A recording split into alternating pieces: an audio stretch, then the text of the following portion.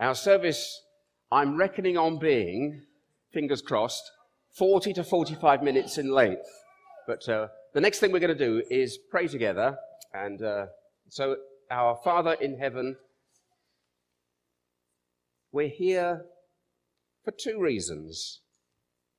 In part, Lord, because it's the day when many of your people come to worship you. And secondly, because of little Enya. And we come, Lord, to bring those two together, to thank you for your love for every one of us, and your love in particular for Enya. To be able to celebrate your goodness, and to be able to open ourselves to that goodness, that we might touch your life with joy, and you might touch our lives with your love. Lord, help us to be open to you, and bless our time together, we pray, for the sake of Jesus Christ, your Son, our Saviour. Amen. Now we're going to use the screen for the next little bit, and I especially want the younger people to help me with this one, because I'm going to ask you to tell me what you see on the screen. If I don't get any help from the younger ones, I'll turn to the older ones. What do you see on the screen? Do you know what those are? Tulips. Just wait. I heard that. Daffodils, you're absolutely right. Daffodils. Now, I've got this little gadget here, and hopefully... Oh, yeah, we are. Now, who said... What are these ones? Do you know? Daffodils. Daffodils, yes. Don't confuse the youngsters. What are these ones?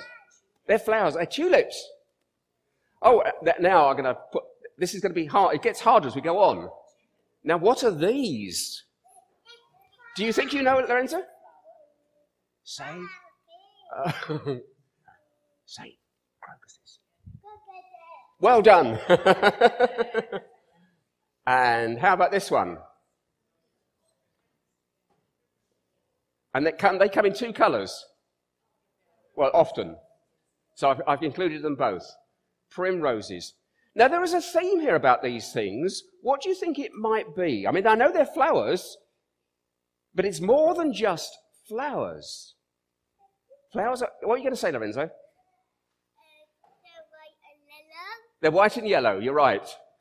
And they're called primroses. And what do you think the theme might be? If inspiration is the right word, what's inspired me to bring these particular pictures this morning? Who said spring? I heard it. Thank you. Well done. Yes, and there's an extra clue because we're going to move. Now, I've still got a couple more flowers that you'll see at this time. What is this one? Magnolia. And they're all to do with what the flowers that are beginning to emerge and will certainly be budding in the next, if they're not already there, in the next few weeks, certainly. What sort of eggs? Would you have them for your breakfast? No. No. The Easter bunny eggs. Ah, well. Easter bunny eggs. You hang on. Does anyone what type of egg? There's any experts here? You reckon they're blackbirds? I think they are as well. So, and they're also, aren't they? They're a sign when the birds start to nest and they have their little chicks. It's a sign not only of spring, but something is happening.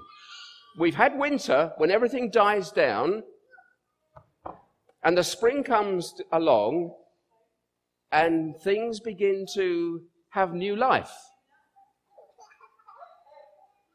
How about that? Lorenzo, you missed it. I said about Easter eggs. Easter chocolate. Well, I wasn't so much thinking of it doesn't look a right shape, does it? Oh, I suppose it's all right. It's a Cadbury's egg. And as well as being chocolate, why do we have eggs at Easter time? Does anybody know? Of course, because they're real eggs and just chocolate eggs and toy eggs. Yeah, and I think most people like chocolate. But the egg, of course, is to do with new life. And it so happens that spring and the story of Easter, they coincide. And we're going to be talking a little bit of Easter this morning, but only a tiny bit. So here's just a little bit of an introduction to that. But the egg, of course, it refers, it echoes, doesn't it, or reflects the eggs of real eggs and the fact that they burst open and new life comes out. Footprints. But whose footprints do you think these are? You might know, you've seen it before. Where's Kelly gone? Is she here? Oh, you're making sure. So, yes, you'll know whose footprints these are. These are little Enya's. So, and the next picture, so she's very young. And I've got one more where she's younger still. And there she is. Can you see, do the names come out? Yes, you can see them, can it? Good. So, it's springtime. There's life that's emerging after the winter, and in families also, not just the families of the birds, but in families of human beings, new life is emerging. And here is little Enya, right at the beginning of her life. Well, how old is she now? She's one, so she's got a whole year's worth of life, but many, many more ahead of her. So we're here to celebrate that this morning. And as part of that celebration, I'm going to ask Robert to come up, and who, some years ago, Robert is Enya's dad, and Robert wrote a poem, and he's going to bring that poem. It's not about Enya, because he wrote it before she was born, but please.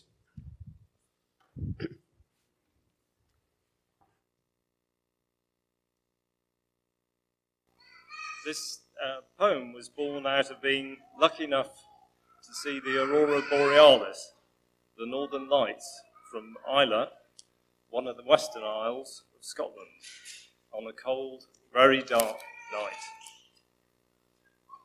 Out of the midnight sky on this moonless night came a shard of pale blue on this starry night. Focused above me, a pale umbrella of light, fleeting and ephemeral, cloudy wisps in the night. Watch closely as they come and go, almost unreal, like melting snow. A pale blue turned red and darker red still, but through it all, the stars shone still.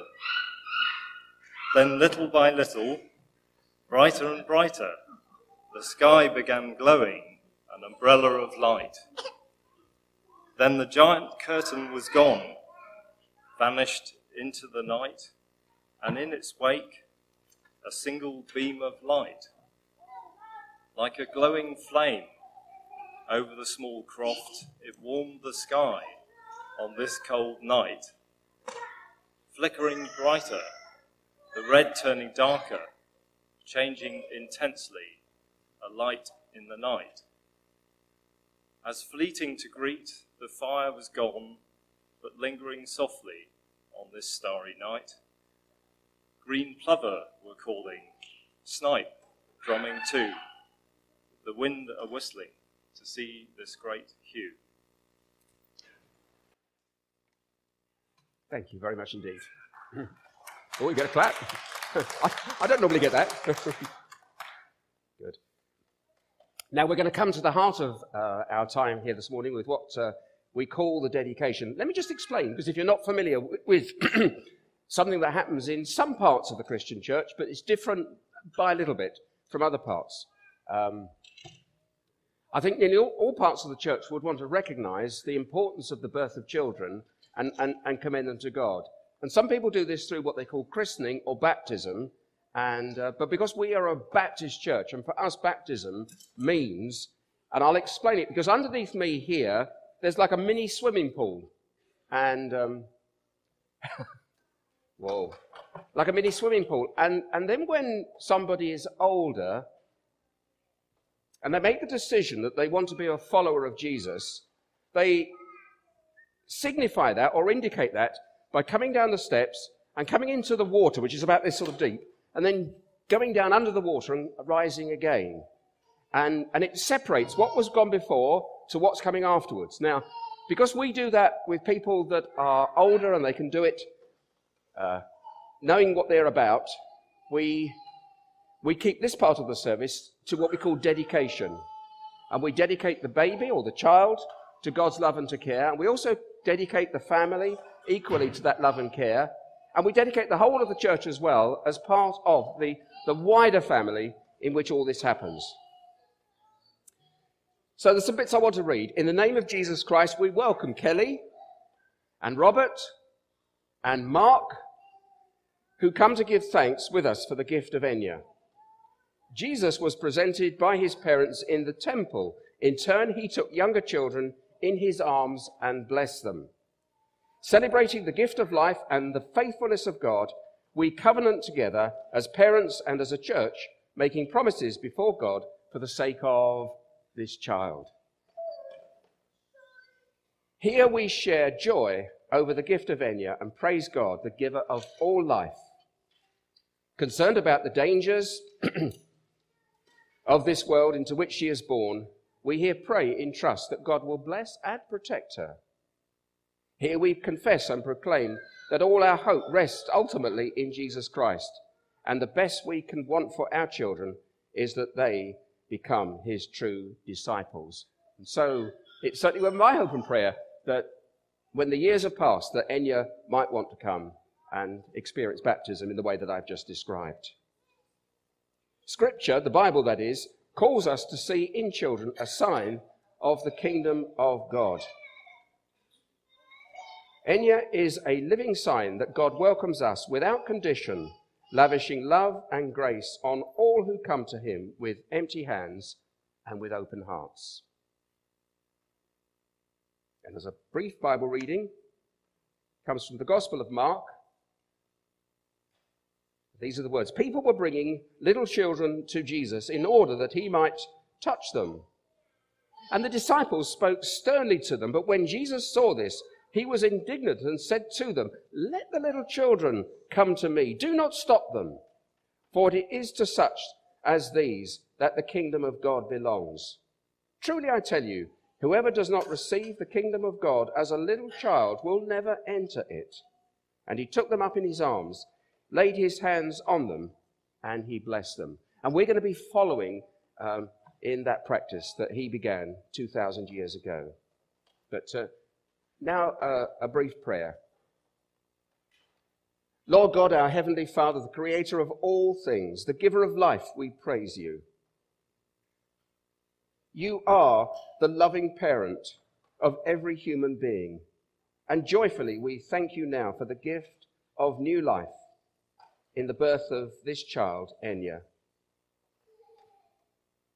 For all that you have given and will give to us through her and the possibilities of her new life, we thank you. Heavenly Father, you are also the redeeming God who takes our mistakes and failures and turns them into symbols of your love and grace. Take us all, with all that we have been and all that we have done, and help us to go forward with your forgiveness and your help into the good future you desire for us. In the name of Jesus Christ, our Lord. Amen.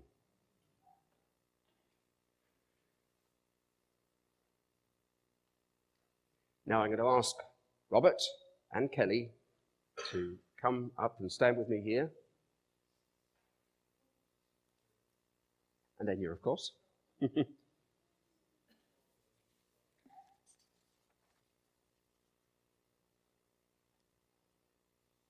And firstly, Robert and Kelly, do you thank God for the gift of your child? Good. And do you promise to do your best to bring Enya up with the love and goodness and wisdom and patience, all of that you can? Thank you. And she has a brother and a sister who are very much older, but would they like to come out? That's Jordan and Charlie. And I'm going to ask you a simple question to which you reply, we do, if you agree with it. And it's that. And do you promise to love and care for your baby sister? Thank you. And now, what names? I know they're up there, but as part of the service, what names have you given to this child? Which one's going to go?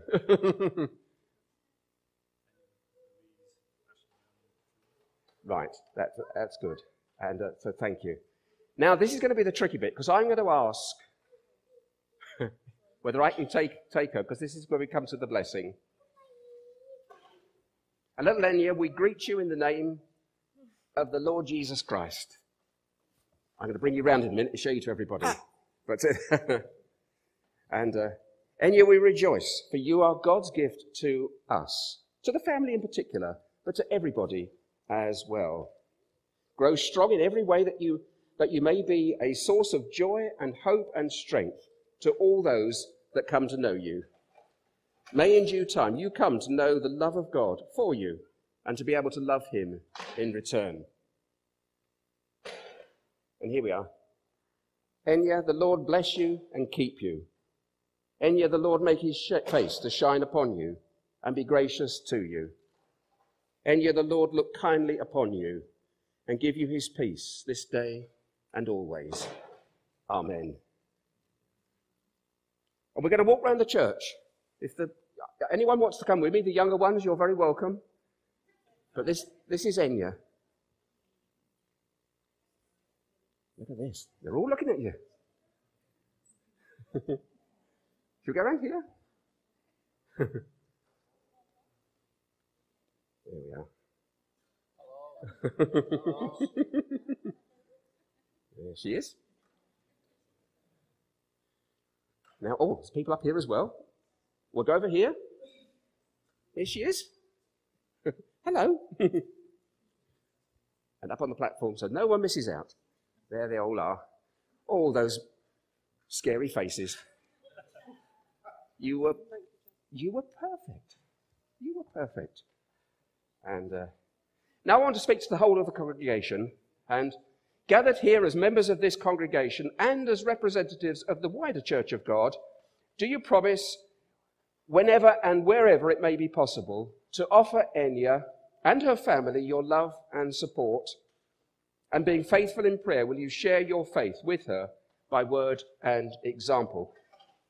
If you can agree with that, would you please show it by standing?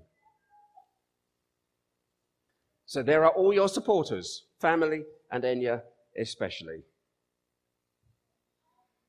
And whilst we're standing, we finish this part of our service with one further prayer. Faithful God, in faith and hope we entrust to you Enya's future life as it stretches out before her. Protect her in moments of danger. Reassure her in moments of doubt.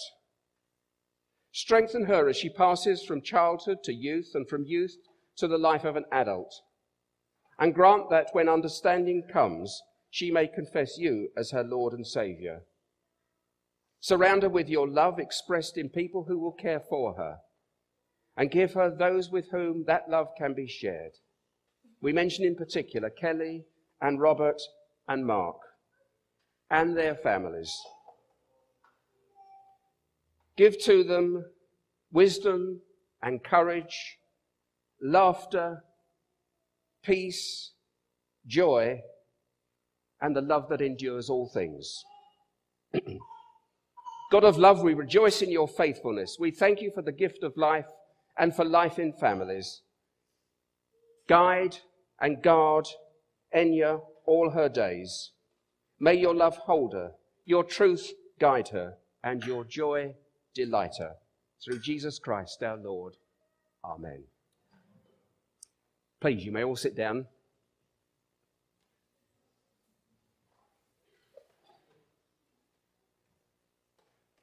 I'm going to share one more piece from the Bible. It's going to come up on the screen in just a second. This comes from the Gospel of Matthew. You're aware that there are 4 accounts of the life of Jesus, and there's Matthew, Mark, Luke, and John, and we call them the Gospels. And this comes from Matthew. And it starts off, at that time, the kingdom of heaven. Let me just explain very briefly. The kingdom of heaven is a phrase that Jesus used also called the kingdom of God. It means the same thing, and it is not about heaven as such, but it's about when heaven touches the earth, when the reality of God and his presence really makes a difference here on earth, in our lives and beyond. So it's about God coming among us. At that time, the kingdom of heaven will be like 10 virgins, or there's another translation which puts it better, 10 bridesmaids, who took their lamps and went out to meet the bridegroom. 5 of them were foolish and 5 were wise. The foolish ones took their lamps but did not take any oil with them. The wise ones, however, took oil in jars along with their lamps. The bridegroom was a long time in coming, and they all became drowsy. Hope you don't. Fell asleep. At midnight, the cry rang out, "Here comes the bridegroom! Come out to meet him!" Then all the virgins / bridesmaids woke up and trimmed their lamps. The foolish ones said to the wise, "Give us some of your oil. Our lamps are going out." "No," they replied, "there may not be enough for both of us and you. Instead, go to those who sell oil at midnight and buy some for yourselves." But while they were on their way to buy the oil, the bridegroom arrived. The virgins, bridesmaids who were ready went in with him to the wedding banquet, and the door was shut. Later, the others also came. "Lord, Lord," they said, "open the door for us." But he replied, "Truly, I tell you, I don't know you. Therefore, keep watch, because you do not know the day or the hour. Give me oil in my lamp, keep me burning." What's it all about? What's that really saying? And as I've suggested, or hinted at least, it's based in part on the story of the parable of the 10, I call them bridesmaids, parable that Jesus told. And it's based also in part upon the account of when Jesus, on what we sometimes call Holy Week, was approaching the end of his earthly life. And he came into Jerusalem on the Sunday, where on the Friday he was crucified, and the following Sunday he rose from the dead. He came on that first Sunday into Jerusalem, riding on a donkey, and the crowds that were there were crying out, "Hosanna! Blessed is he, good is he, who comes in the name of the Lord." And that song brings those sort of two themes together, the story of the wise and the foolish bridesmaids and their lamps, either with or without the oil, and then the cry of praise to God for them. The song, however, departs slightly from the meaning that Jesus had in mind when he told the parable. Because Jesus used to preach or speak or teach very frequently in terms of parables. And parables are not designed to make complicated things easy to understand. It's rather the other way around. He told things in parables because they were like a riddle. And you had to go away and you could have the story, but you had to think about it and think, what's he getting at? But because they were simple stories, you could remember them. But because they were riddles, you had to do the work and think, what is he getting about? Who are these 10 bridesmaids? Some wise and some foolish. And at the end, there is the clue, as Matthew tells us the story. Keep watch and be ready. Because Jesus gave this parable, at least the way that it's put into Matthew's gospel, very close to the end of his earthly life. And the death of Jesus wasn't something that overtook him as a tragedy. It was something that Jesus knew was awaiting him. There was an inevitability about the fact that the authorities, etc., would turn against him and want to get rid of him. And he was saying to the crowds, look, just like those bridesmaids, don't be caught out. Don't let this take you by surprise and leave you wondering, where are we and what's happening? I'm telling you now, keep ready and be watchful. Because when it happens, you won't be caught out. Well, as it happened, pretty much everybody was caught out when he died. His disciples that knew him better than anybody ran away and fled. but they were able to reflect afterwards. Jesus knew what it was all about. He knew why he had come. He knew what was going to happen to him. He knew that he would die, and he also predicted that he would be raised from the dead. The song, however, leaves all that in the background, but it says about this oil. It picks up on this. And I've got a couple of pictures of an ancient Jewish, they're going to come up in a second or two. There we are. That's what these things were like. An ancient oil lamp. The bit at the back is where you hold it. The hole in the middle is where you pour the oil, and in the front there's a wick that is burning. Now, if I do this, will it come up in the second one? And there we are. Look, it's lit. And the only way that it's going to work is that you put oil into it. And if you don't have oil, it won't light. It's useless. Of course, the other thing about that story was, and it's very strange, that the bridegroom was coming at midnight. I'm not sure whether he'd already been married earlier, but certainly the wedding banquet was going to be held in the depth of the night.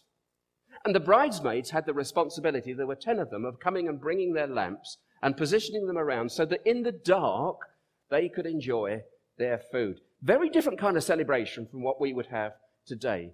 But that's what Jesus was touching on when he told the story. And the people of his day would have understood all these things, and it would have made sense to them, even though the message was hidden like a riddle within the midst of it.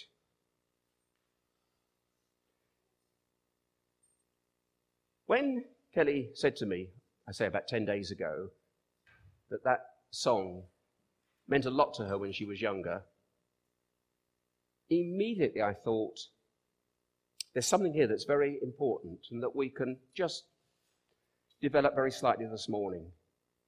You see, the oil, as is the way that the song takes it, the oil isn't just the source of the life. The oil is rich. The oil has properties that we all need. That we all need something within our own lives. That Enya needs something. The love of God that covers her. The care of God through the years. The inspiration of God as she grows. Some of that will come through you, the families and friends, and the church. So God works both with people and as well as. And it's the inspiration that comes there. The love and the joy and the peace that God can give. And there's a challenge in this. Because as human beings, we incline to want to go our own way and do our own thing. And we close ourselves off to the wonder of the goodness of God. And the challenge of this is simply that as we open our lives, open our hearts, open our thinking, if you like, to the possibility of God, to the meaning behind the stories that we share Sunday by Sunday, we discover that there is a reality there and that it makes a difference. And I'm not going to take up time now, but I can tell you, I've just turned a couple of weeks ago 72 years of age. And I've been a Christian since I was a teenager. I was actually brought up in a family that took me to church and to Sunday school, so I've known it all my life. But I've known the goodness of God. I've known the faithfulness of God. Perhaps the word that stands out more than anything in my experience has been the kindness of God. God has been unbelievably kind to me in numerous ways. And there are other Christian people around here that I know would say the same. God is good. He can supply the oil. He can supply the richness. He can give the flame that we want, that gives us joy and peace and hope and love and these things. This is the gospel. And I'm so pleased. Kelly, where have you gone? Oh, you're here. Keep moving around. I don't know where you are. But I'm so... And there's Enya right at the back. I'm so pleased that you've brought you and your child and your family to be with us today. You are truly and totally welcome. And it's been an absolute privilege and delight to embrace all of this within the gospel of God's love in Jesus Christ our Lord. Amen. But I want to finish with the blessing that I and you with me, I'm sure, pronounced upon little Enya. But I'm going to miss the word Enya out and include everybody within this. The Lord bless you and keep you. The Lord make his face to shine upon you and be gracious to you. The Lord look kindly upon you and give you his peace this day and for always. Amen.